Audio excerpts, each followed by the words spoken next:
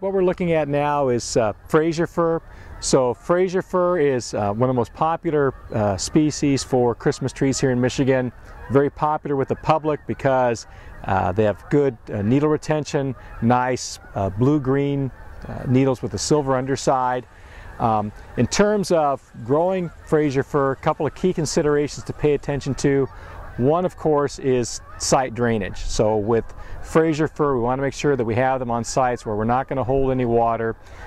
We have issues with Phytophthora, other root diseases, and so any place where we have standing water at any point during the year, we're probably going to have trouble and won't be able to grow Fraser Fir.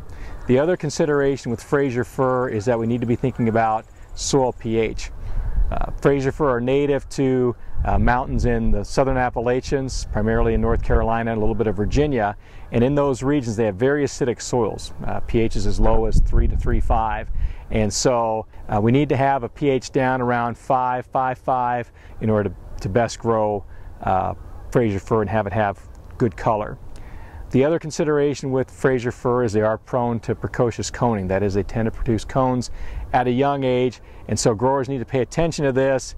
As you see, cones begin to be produced in the spring. It's good if we can pick these off and eliminate the resulting cone stalks being present when it comes time for sales.